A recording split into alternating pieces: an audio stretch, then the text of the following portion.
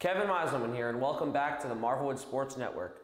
On today's show, we'll dig deeper into Marvelwood athletics and learn about an athlete who doesn't have the chance to compete on campus. We'll talk to the Male Athlete of the Week and Coach Cuff of the varsity baseball team. All the action at the tip of your fingers, right here on MWSN.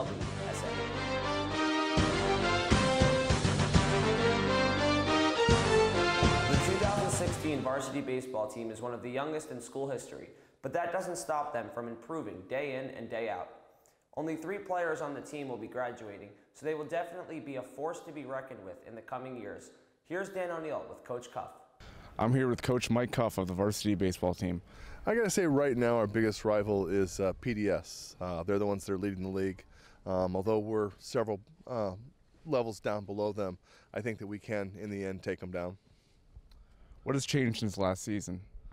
Well, we have a very young team, so it's been about a development this season. So I guess the biggest change is building up our skills and preparing ourselves for the postseason. What's your strategy entering the postseason?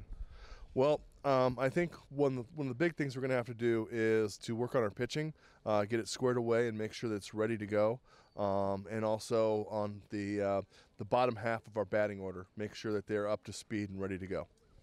Thank you, Coach. Back to you, Kevin. Thanks, Dan. The first postseason baseball game will take place on May 16th, so stay tuned for more news on the diamond. One of Marvelwood's best athletes has been completely under the radar this year. She is a horseback rider that partakes in show jumping competitions. Here's Mr. Johnson with Marvelwood's very own MC Cassell.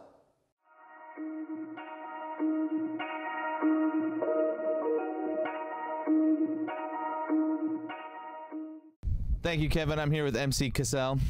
MC, how are you today? I'm good. How are you? Good. We're here today to talk to you about your horseback riding career that you've undertaken here. How long have you been riding horses? Roughly 16 years.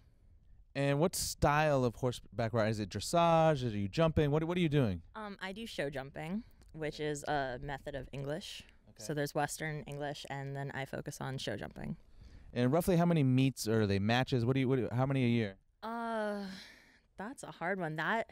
We pretty much have one every weekend. I'm about to go over to Saratoga for a week-long event, which I'll be competing pretty much every day, and then we have the big jumping classes on the weekend.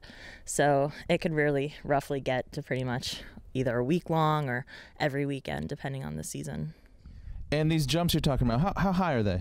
It depends on what level you do. So some people are doing like 2 foot, some people are doing 6 foot. I'm like in the 3 foot range, so I'm going around like a meter 10. So those are like 3.6. And how long does it take to train a horse? I know you got a new horse. How long has it taken to train this new horse to actually get that jump that high? So the horse that I just bought, she was already trained to do a 1.50 m, which is around 5 foot, maybe a little more. But it's for like an average horse. It really depends on their breed and their age, but you can start training them to jump around 4 or 5 years.